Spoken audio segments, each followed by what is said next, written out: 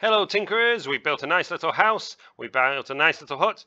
Now I'd like to put them in a nice little forest. So that involves adding a few trees. Well, what do I want for some trees? The basics, I want my canopy and I want a nice trunk. So we're going to start with a nice trunk. Looking at our basic shapes, let's grab this cylinder and start by making a nice trunk for a tree. Well, first off, I want my trunk to be brown. So I click up here onto the solid colors and find a nice brown, either light brown, dark brown, doesn't really matter. I'm going to start with a nice dark brown.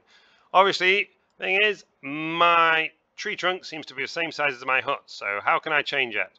Click on it, select it, and then I can go to the corner, and hopefully I can change the scale. Now, the thing is, I want a nice round trunk, so easiest way to do that is hold shift, and then it scales automatically together. You see how it scales, grows bigger and smaller? Want to bring it down and it automatically stays the same. Or I could just click on here and change it. Let's change it to a nice 10, and then I've got 10 on each side. There you go, I've got a nice little trunk. I want my trunk to be slightly taller, so let's bring that up. There we go, so I've got a nice tree trunk. Now then, there's a few things I could put on top of this tree trunk. I could put a cone. Obviously I don't want a purple cone, so let's change that to a nice green cone. And again, if I want to align them both, I could try and spot it freehand and put it on top of one another. But the best way is to hold shift, click on both, so you've got both selected, going up to align, and then I can align them both at the bottom and at the side, and then there's one down on top of the other. But that doesn't look like much of a tree. So what do I need to do now? Click on my cone and bring it up. So by using my top little arrow, bring it all the way up. Here we go. I've got my first tree. If I want to make it slightly bigger, I can hold shift, scale it out so it's slightly bigger. Let's make it 25 around. Here we go, and then it's gone off alignment, so I need to select both, because if I look at it from all angles, that looks a bit strange, doesn't it? So click on both, select both. Here we go. Align there, and align here. And I've got a nice tree trunk.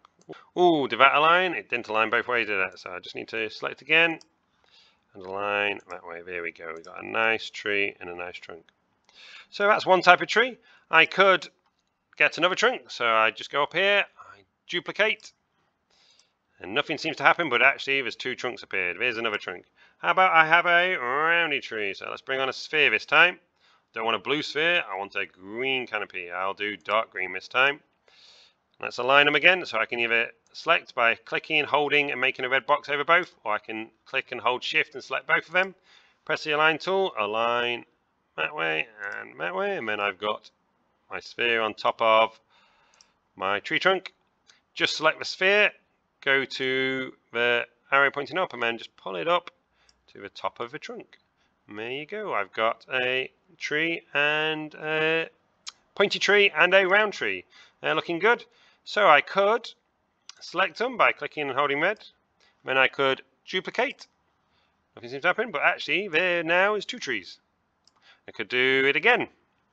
Let's select them both, duplicate, and let's put a, whoops, a daisy. I grabbed the corner that time, so just go back, undo, grab a middle, and there's another tree.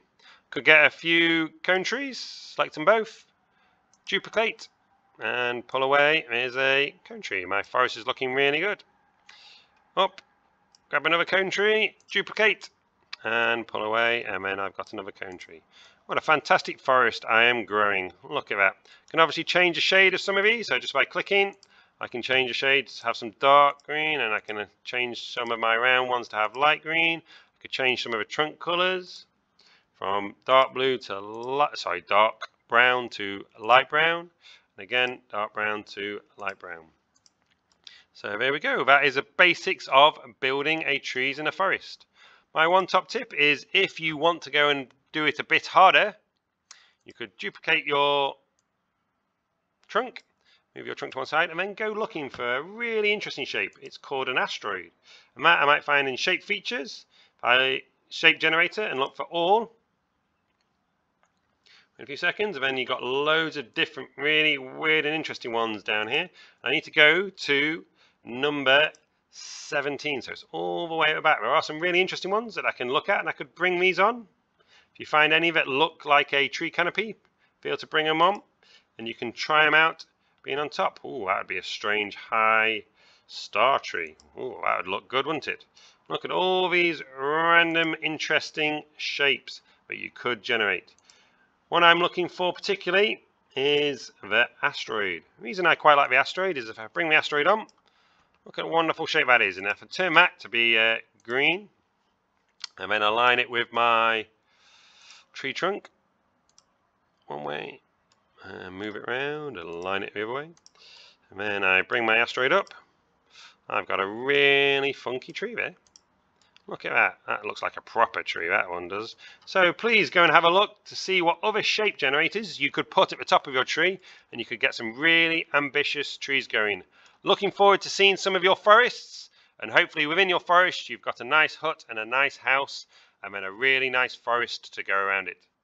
Looking forward to seeing some of your forests. Please post below, and I look forward to seeing some of your pictures.